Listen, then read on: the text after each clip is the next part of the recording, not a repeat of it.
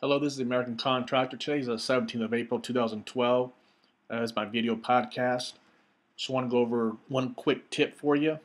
If you're not paying attention to Bloomberg, yeah, you need to be, especially if you're paying attention to what's going on in Iraq with the banking system, the economy. Bloomberg has two reporters, Khalid and Nala. They're based out of Dubai. They do a lot of good reporting on the banking system and the economy in Iraq. And one thing I want to point out here is that in 2013, the central bank will cut 3 digits from the currency.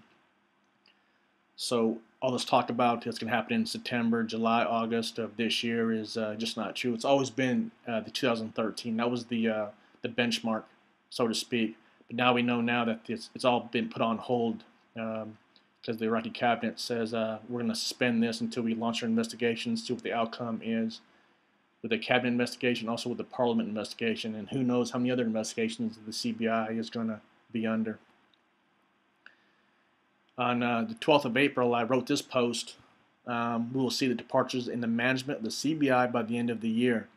It is rumored that they will be leaving the country. What I should have said was by the end of the year or sooner, because now we already have the first person leaving would be Ahmed Jabari, which is one of the three deputy central bank governors of the CBI. And he gave his resignation as for medical reasons and he'll be commuting between Jordan and Oman. So it is suspicious that he is leaving right now because of the investigations from the Iraqi government towards the CBI. So this will be interesting to see what happens and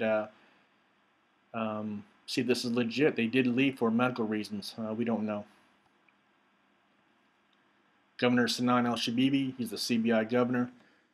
Interesting article here. The headline says central bank governor left for the IMF meeting and he's not fleeing sources. And the reason why they printed this is because of the Ahmed Jabari's leaving, and they everybody started giving rumors around Baghdad saying, "Hey, Sinan al-Shabibi is he fleeing also?" But not yet. I don't think he's leaving. They say he's going to the IMF meeting, but I'm not really sure about that either. Interesting note here in this article is Iraqi media reported that Shabibi fled the country with important documents related to the secrets of the CBI. And so if you don't know that every document of the CBI is state secret, so of course you'll be having some secrets related to the CBI. Banking here, this is a red flag here, a major red flag. Slowly the information is coming out of Baghdad about the illegal activities of what's going on with the CBI, and because what's happening here is that they had 21 companies that are approved to conduct currency auctions sales with the CBI, but they had 10 other companies, a total of 31, that were also conducting the currency auctions. And these 10 other companies were not authorized at all, but they were doing it, and with the CBI. So who in the CBI authorized this? Who allowed this to happen? It's a lot of questions being raised. How long was this been going on? 3 months, 3 weeks, 3 days, 3 years. This is a very major. It's very major with the CBI and the currency auctions. So a lot of focus going on there with the CBI, and that's why the Iraqi cabinet, the PM Maliki, is investigating the CBI, and so is the Iraqi parliament, because they're all pretty upset right now and disappointed with the CBI if this is all true. So I'm pretty sure they'll get to the bottom of it and we'll see what's going on. And if you remember now, they said that all the rise of the dollar to the tense political situation internally and regionally. The CBI is saying that the currency crisis is based on the political tension in Iraq and the neighboring countries. And I think they're just trying to throw blame on someone else besides the CBI, because they know that they're probably doing something they should have been doing. But it's all going to come out. We all hope anyway. Here I just want to throw this out there. A whole lot of people have been talking about this. It's been reported, but the Kurds in the north have shut down all their oil exports out of the northern Iraq, and they're doing this because the central government has not given them the money.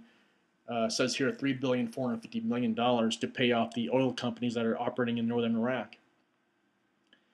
And central Baghdad government is refusing to give them any money. So the Kurdistan regional government shut down all oil exports.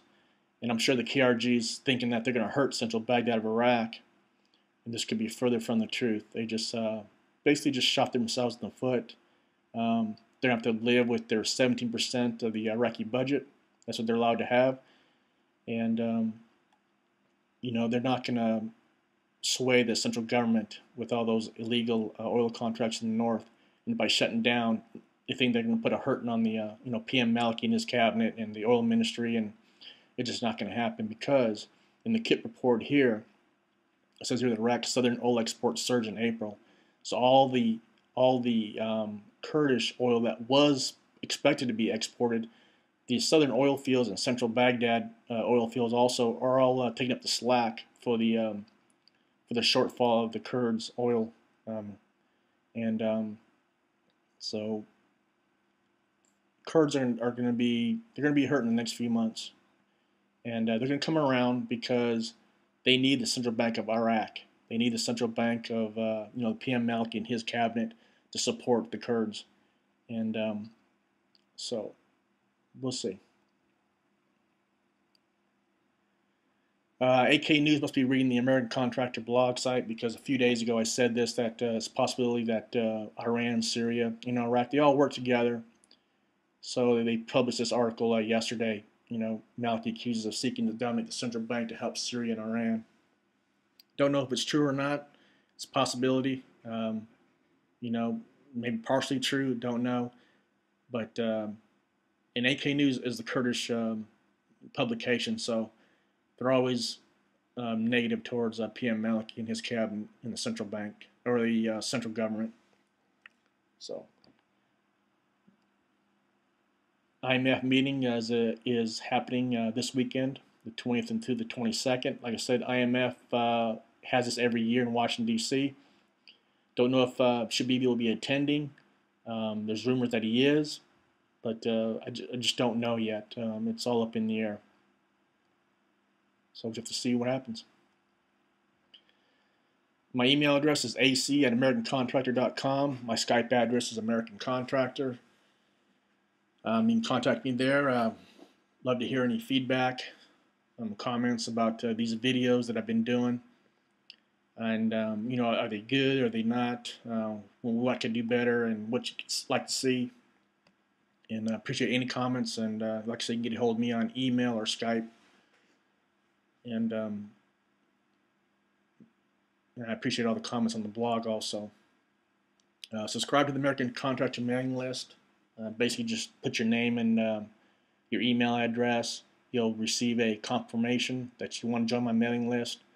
Be sure you return that back, and look out for that email. And I like the mailing list because every time I post something, a video, an article, I always send out an email to everybody saying, hey, I posted an article or a video on the American Contractor blog site.